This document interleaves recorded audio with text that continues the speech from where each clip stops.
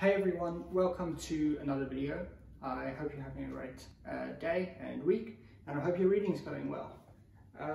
In today's video, we are going to be chatting about the first volume of Stephen Kotkin's Stalin. This is, as I said, the first volume. It is subtitled Paradoxes of Power and covers 1878 to 1928. The second volume I've actually got just behind me here. It's subtitled Waiting for Hitler, covering 1929 to 1941. And the final volume, which is yet to be released, is subtitled Mao Eclipse and will cover 1942 until the end of Stalin's life. So I've read a lot of biographies over time. You can see some behind me here in my bookshelf tour, if you want to go and watch that. I do have a lot more which are sitting up on the top shelf over there. So I have read a lot of biographies over the years, and this is a very, very unique one. Kotkin takes an approach to writing biography which I haven't seen really before. And he writes about this in the introduction, where this is less of a history of the man than a history of the world in which the man lives and the world that the man creates, if that makes sense. And you see this quite distinctly in the fact that you spend a lot of time looking at the Russian Empire, how it works politically, how it works in terms of social control, economically how it works, where it sits on the world stage, both geographically and in terms of a political sense.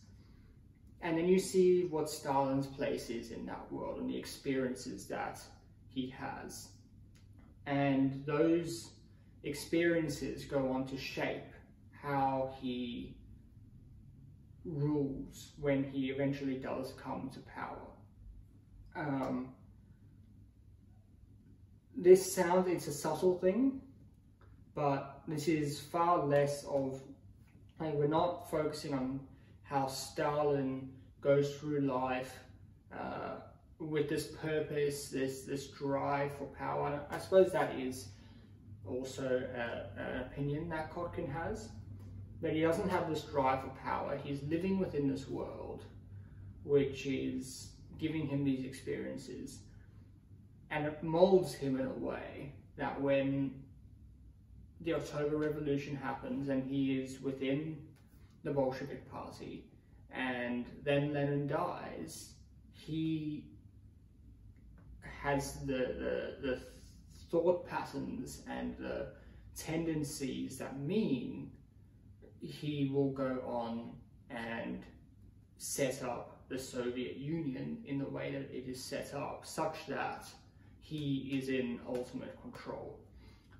You're going to have to read the book to really fully understand that line of argument, or I would have to do a much longer video going through how Kotkin makes the argument.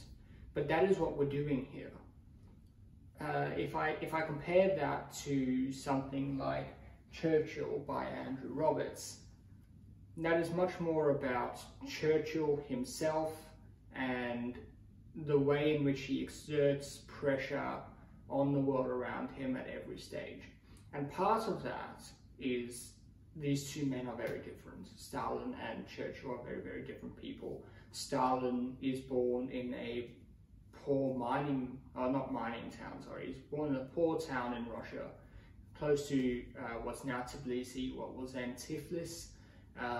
He's born to an artisan, effectively, and lives his life basically dirt poor. He doesn't have a job, he's a professional revolutionary. Churchill is an aristocrat, effectively. So they're very different people, but the approach to writing about them, you could write about Churchill in the way that Kotkin has written about Stalin here. That is, it's something you can do. So it's a fascinating way. You spend a lot of time looking at the history of those last 4 decades of Tsarist rule, at how Peter Donabo sort of changes things politically, Stolypin, obviously Rasputin, how the war happens, and then how Stalin moves through these things when he gets sent to exile, when he's in Baku, various things. It's very, very dense. It's very, very closely written to the evidence. There are nearly 200 pages worth of notes and references here in the back of the book, so you can spend a lot of time really looking at this stuff, and it is supposed to be one of these works that's going to stand up for a long time, as something you can go and reference to hear about Stalin. Now, some of the interesting things that he writes, in particular about Lenin's testament, he comes back to it quite a bit through the last half of the book, where he raises some interesting lack of evidence, I suppose, for Lenin having written the testament, which I certainly haven't seen presented before. He seems to contend that Lenin's wife slash girlfriend Nadia actually wrote, Nadia Krupskaya actually wrote the testament as a way of forcing Stalin out, which, while there's no evidence for it, there's also no evidence for Lenin having written it, and Kotkin shows some interesting circumstantial evidence, the dates things happen, etc., for Krupskaya having written the testament. So it's very, very interesting. If you are looking for a biography of Stalin and you're willing to, go through 3 volumes of 700 plus pages, absolutely pick it up. It's also got very, very good reference material. There's not a lot missed out, so you're not going to come to try to reference this book and not find stuff. But if you can find the hardcover copies or a different edition, and this Penguin Classics edition, then definitely go for that. This is very, very ugly. But yeah, I thoroughly enjoyed the book. It was a bit of a slog, but well worth the read if you are into Stalin. I'm currently actually reading, I'm about halfway through Ian Kershaw's Hitler. I have read this before, but I'm going through it again because I'm realizing I didn't actually learn anything the first time I read it. It's much more readable than Stalin is. And it is probably because I'm reading the single volume on Hitler that is abridged, and a lot of that scholarly stuff is taken out, which is all present here.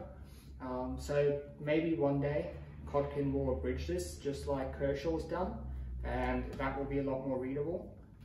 But yeah, there are single volume histories. Robert Service wrote a biography on Stalin and also on Lenin and Trotsky. So if you're interested, there are those ones out there, but this is probably going to be one of the authoritative accounts for quite some time. So anyway, I'm going to wrap it up there. I think I've been rambling for a little bit. Hope you're having a good day, and I'll see you next time. Thanks for watching. Bye.